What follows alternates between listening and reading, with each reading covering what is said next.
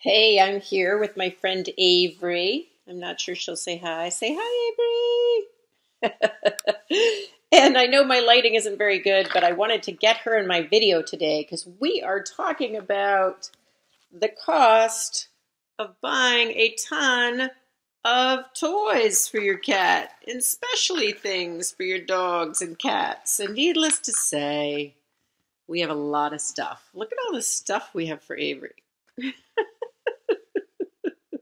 This is my favorite because Mary, my social media director, recently got me this. But as you'll see, there's a line tied on it, or a rope, however you prefer to reference this toy. And this is Avery's favorite toy.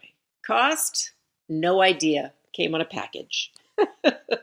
So when you are thinking about pets and you're thinking about how much money you want to spend on your dog, on your cat, on animals, and how many treats and gizmos you get, thank you, Mary, you need to keep in mind that often the taste of your animal is simpler than maybe the taste of the owner. And that you can save a lot of money if you decide, I'm going with one or two toys, or I'm going with things like ribbons that come off of presents, or I have no idea where this came from, but this has been around for years and is a crowd pleaser.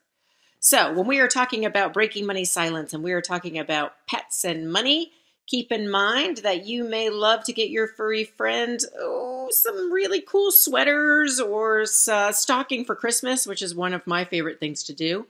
But you need to keep in mind, how much is that for you versus how much is that for your, what's she playing with now?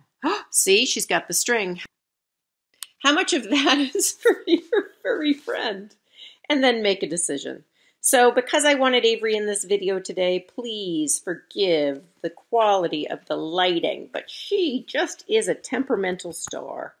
And so she would only do this here on the couch, surrounded by her favorite toys. So this is Kathleen Burns Kingsbury saying, keep in mind your budget when you're talking about spending money on your kitties and your doggies.